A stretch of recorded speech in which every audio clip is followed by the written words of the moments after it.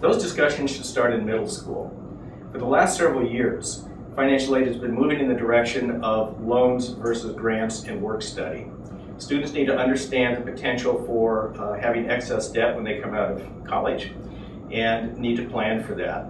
Any serious college and career readiness program, whether that be school or district-based, state requirement, or a family plan, would want to have a financial planning component that would include budgeting and debt management. Students need to be realistic about the majors they choose and think about the return on investment they're going to get.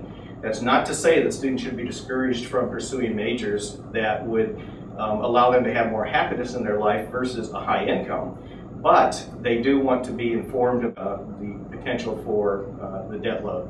With the blossoming debt at over $1 trillion now for students around the country, there's a real crisis looming, and this is one of the things that can be headed off by early planning.